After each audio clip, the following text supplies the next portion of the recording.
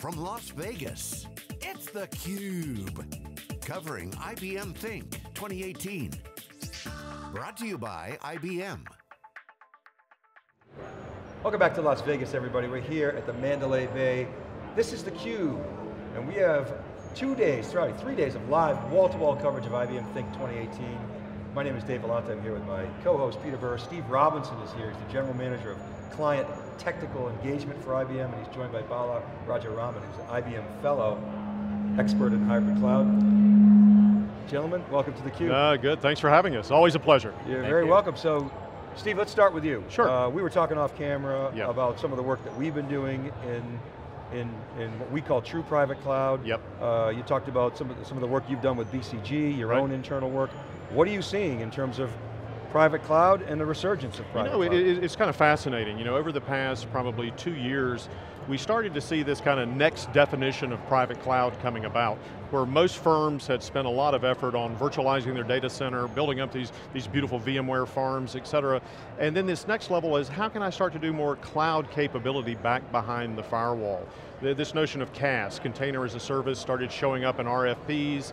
People wanted to say, hey, can Kubernetes come back as well? Could I use private cloud as a parking lot for certain workloads? And could it possibly be the basis for doing true multi-cloud down the road, where some of these environments may start landing both on private, multi-node private, and even on public as well. So it's been a real resurgence from our side. So we made the observation several years ago with our research team that CIOs were realizing they couldn't just put their business into the public cloud. Right. Rather, they wanted the cloud experience, and they wanted to bring that experience to their data, wherever that lives. So Bala, what technical challenges does that bring, and how do you guys solve them? No, it's interesting, because I mean, when you look at cloud, it's about what makes something a cloud. And I think the two things that CIOs are struggling with, which is why public cloud was an attractor initially, was that easy self-service. I can get to things quickly from the business perspective, and I can manage it very consistently, because everything works the same. And I think what Steve alluded to is, when you bring the cloud to you, it's not just bringing the capability, but it's bringing the experience. And can people get to it easily? Can businesses be competitive in that environment? Can the operations guy manage that environment like they would manage something at a cloud scale? And that essentially was the challenges we had to solve, not just in moving things, but in moving all the right pieces around it so that it was a cloud. So we totally agree with that. The whole concept is the cloud experience where the data requires it. So, and as you said, it's not just bringing the technology, it's also bringing the entire operating model of how the cloud works. IBM is a big company, has always been its first customer. What has IBM been learning as you become more of a cloud-first company or cloud-oriented company, and how are you bringing that to your customers? Well, definitely. I think the key thing we've been doing is, been in a spirit of transformation for the past 3 years as well. One of the things we picked up critically when we started the private cloud effort is there's a dimension of having to fit in with what an enterprise has already. They've got a strong system management process in place. They've got ticketing. They've got their plasmas up on the hall showing the uptime of their applications.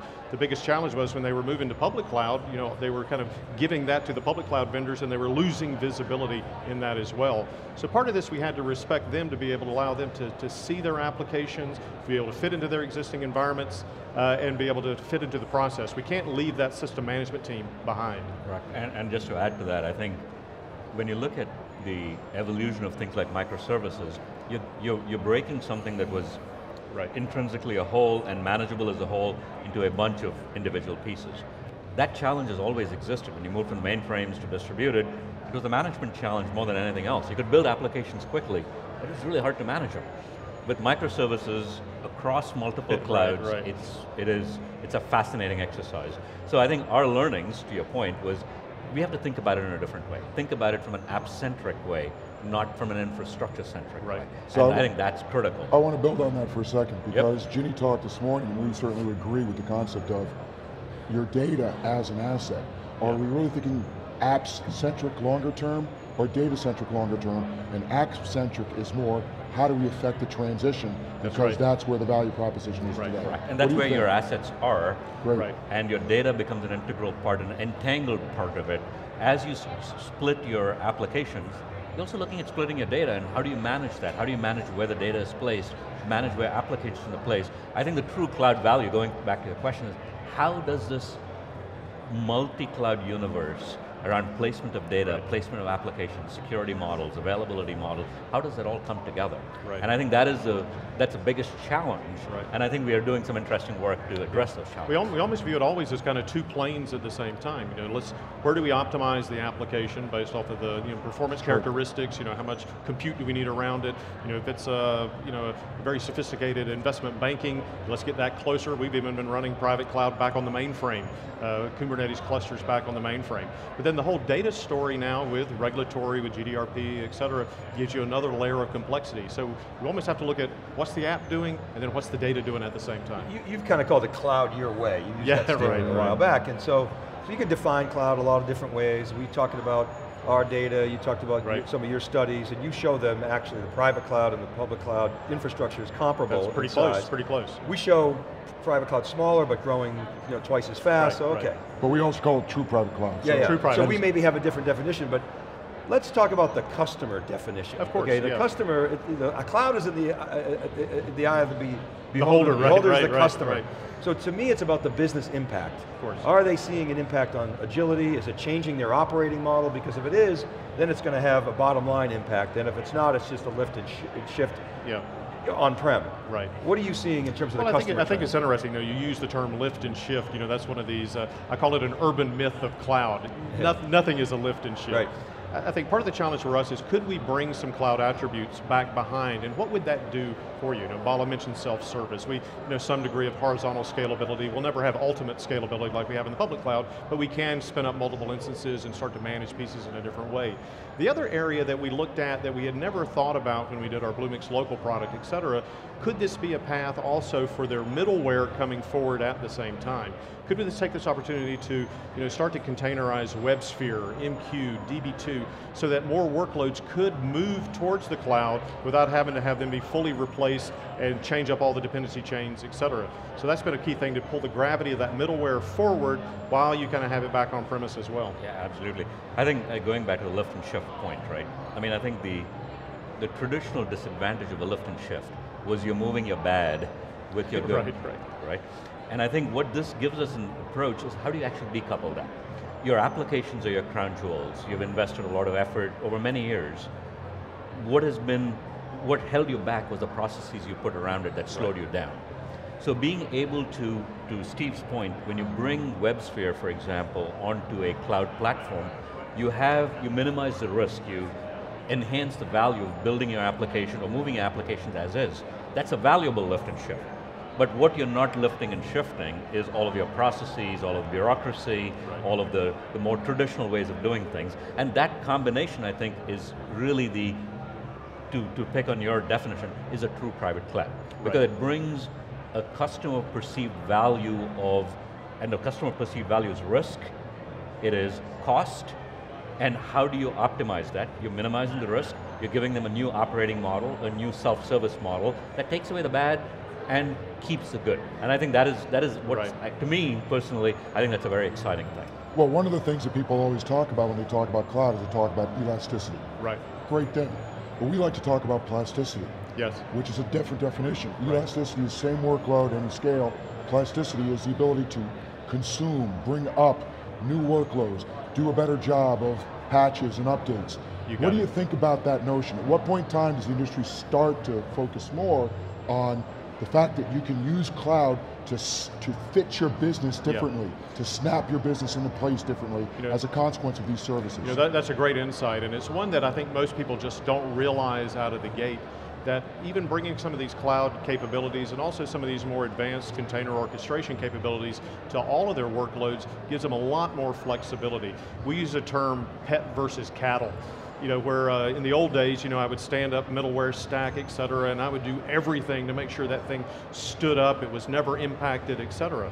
With some of the orchestration that we find in Kubernetes, I can stand up 6 versions of those.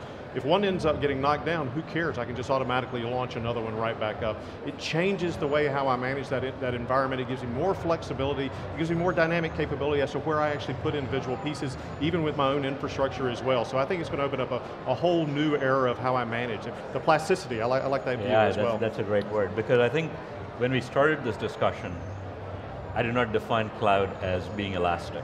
for very much the same reason, because from a business perspective, elasticity is a lower down function, more of a second order function. Being able to consume it easily, not be worried about how it's deployed. It's a value proposition for the cloud guys. That's right, that's right. Exactly. And so plasticity is a much better word, because that is a business impacting statement, which is all of the points, which is I can deploy it, I can remove it, I'm not locked into particular things, I can evolve it very quickly. I think you're absolutely right. I think so, speaking of the cloud guys, I got to ask you, so if the cloud guys were here, the public cloud, pure plays of field, they would say, IBM, and we get this all the time with our true private cloud. That's old guard thinking. Okay, so what we're doing is changing the world, what they're doing is trying to put a little, lipstick on virtualization. How would you respond? If you look at the workloads that a typical enterprise, now, trust me, if I was building greenfield applications or doing a brand new startup with my VC money, et cetera, boom, if I had the chance, I would put it on public and run right away. A lot of flexibility, et cetera, with that. But the enterprises that we've worked with, I tend to say that most of the ones where we come in and we evaluate large number of workloads. We just did one with a bank, we evaluated 900 different workloads. 15% met their regulatory and their risk policy and could move to the public cloud. That leaves 85% that are either going to stay in their legacy state or are not going to start taking advantage of some of the cloud concepts we have. So yeah, you got to come back behind. And I think if you look at the public vendors, they're trying desperately to either send hard drives down or send appliances down. They understand they're going to have to extend down so that they can bring more workloads the right direction here. We're advising our clients to focus on what's their value proposition, what activities are most important, what data is required to perform those activities. We say right cloud for the right workload. Yeah, and the question of data is latency, regulatory, and IP protection. Does that resonate with you guys? Yeah, that resonates very well. And I think, to me, we are trying to impose a strategy on a current state of the universe. Right. So I think we are arguing whether public cloud is the right answer or private cloud is the right answer based on how we perceive private and public today. Right. I think it's, in the next 10 years, you're not going to be able to tell the distinction. I mean, it's going to be more like a central office model where you have core switches, you're going to have distributed switches. That is the cloud. And who manages what, how you delegate it, multiple providers, cross-provider billing, it's going to become a fabric. Then I can't tell the difference between what's public and what's private. I mean, I have the boundaries well defined. And so I view that as the eventual strategy, and I think we are now predicting a future that we are just guessing. Does that suggest, Bala, then, that the capabilities of the on-prem services are going to be substantially similar to what you see in the public? Do you guys benchmark yourselves against your IBM cloud brethren and have a little healthy internal competition, or? No, it is contextual. So if you take something very complex like weather, where it is gathering data from a whole bunch of sources, it makes almost no sense to have something that's local. But if you look at some of the other services, even things like machine learning and so on and so forth, there are some that make perfect sense on a cloud. There's things that make sense closer to the data on premise. But what's going to be more interesting is how they work together. And over time, you're going to see the programming model evolve to eliminate the distinction between what is private and what's public. And you're going to see an operational model evolve with the right delegation and controls that wipes out the distinction. In 10 years, I think we're not going to be having this discussion of private versus public.